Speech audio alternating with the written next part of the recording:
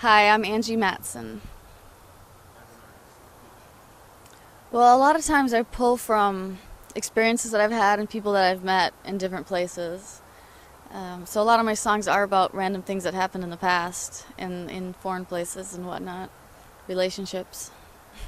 I think that, I don't know, I guess traveling in general sort of opens your eyes up and you learn a lot about people. You know, people really are the same everywhere. They want the same basic things, and I think that it's given me an understanding of the world and enabled me to see things through different eyes.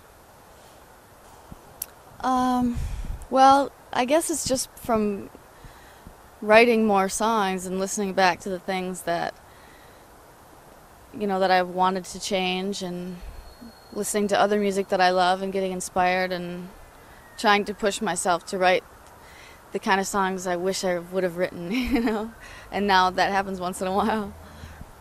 I do. I have a lot of songs I never recorded that I'll go back to and mess around with, but there's some that are just out there in the world and there's nothing I can do about it. I'll be touring and I'll just be playing this one song I just wrote, and I'll change a line or just a couple words in the line. But I guess once the song was recorded and I've listened to it, even if it's just a demo that I did at home, it's hard for me to change it because it's kind of stuck with me that way. I just leave the names out, I guess. Yeah, that's about it. I mean, some of the stuff is giving a lot away, but you would never know unless you know the situation. I like that people can interpret the songs however they want, and then if they want an explanation of what it means to me, then sometimes I'll give that too. Yeah.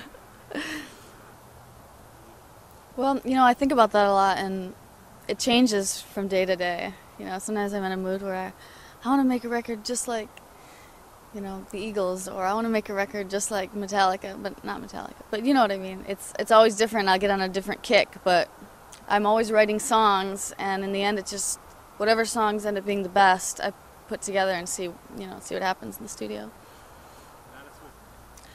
Well, fashion. I don't know. I have to decide what to wear. I kind of wish I had a uniform, so I didn't ever have to think about that. But it's sort of like, I guess it's how you can express yourself. You know, people can take one look at me and think, oh, she probably sounds like this, so I want to listen to it, or I don't. So it's important, I guess, what I wear. I should think about that a little more sometimes.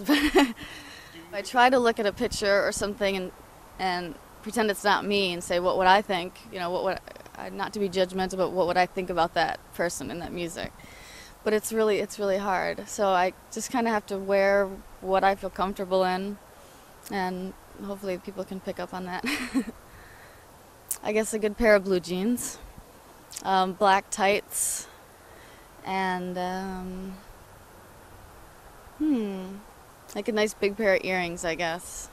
Those things I wear a lot. Well, I live in Los Angeles now, so I usually like to go to vintage stores or consignment shops and find things, you know, like one-of-a-kind little hidden treasures, things like that.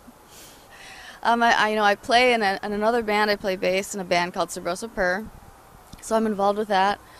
Oh, it's fun. It's actually a nice change. You know, Sabrosa Purr's more of a heavier rock band, so it's not quite as intimate for me. So I can just get on stage and, you know, relax a little more, I guess. I mean, I'm relaxed with my stuff, but it's a whole different thing.